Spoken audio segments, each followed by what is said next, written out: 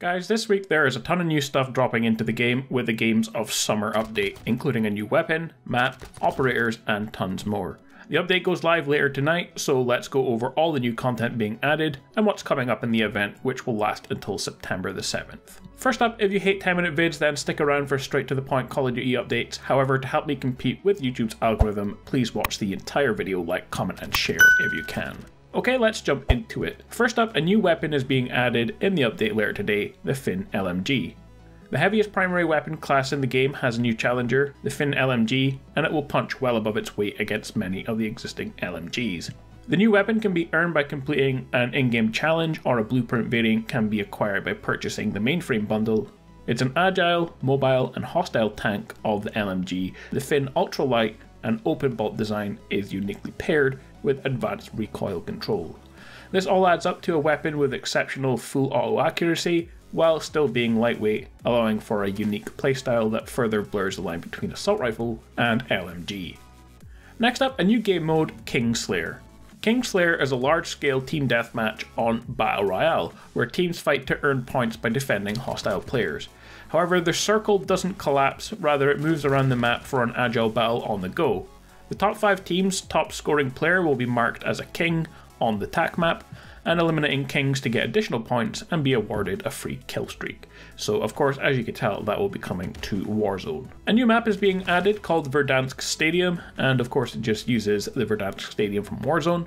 It will be added in a gunfight tournament in the update, and the winners of the gunfight tournaments will receive XP and high tier cosmetics. So it's definitely worth participating in that, and the tournament is also going to be available for free players.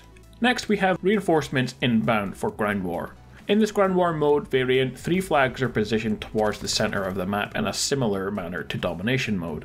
If you or a teammate are downed, you enter Spectator mode instead of respawning, rejoining the battle only after a new flag is secured by your teammates. Claim all 3 flags and you automatically win the round, win enough rounds, and your massive platoon will earn the victory. A new operator is being added, Sergio Morte. He hails from Italy, is a skilled tracker who loves Old West and strongly adheres to his own rules regarding right and wrong.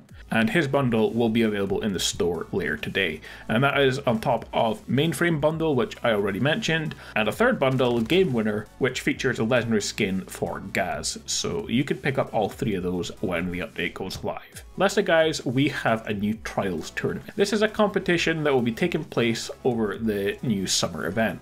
By earning medals in each trial, competitors will prove which country's tier is truly the best in the world. Within Games of Summer, there are 5 trials. These miniature experiences are pretty just much the same as the trials that are already in the game, and there are 5 different ones to play in this tournament. By getting gold in the 5 trials during the event, you will unlock a legendary assault rifle Juliet blueprint. On top of these rewards, individual medals will be given points to players in their respective countries, and the country will be determined by your account. Each country's points will be updated daily, and the top 15 countries will be visible in the leaderboards. Total scoring is weighted by country participants, so any nation can rise to the top. Earn medals, rack up points for your country, then at the end of this summer of games, a country will be crowned champion. Alright guys, that is it for this one, everything that is being added in the Summer of Games update, which is out later today. We don't have an estimate on a download size or an exact time just yet, but it will be later today at some point. I will make another video guys if there are any patch notes to go over. If you want to see more Call of Duty news and updates, then like, comment and subscribe, and I will see you guys next time.